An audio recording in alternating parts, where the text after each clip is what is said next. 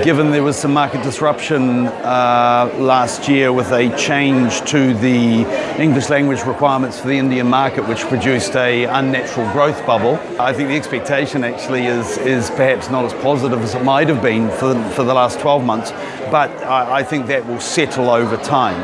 So I think numbers will fall back. I don't expect to see significant growth in the New Zealand market this year, but I think that'll settle or wash out towards sort of mid to late next year.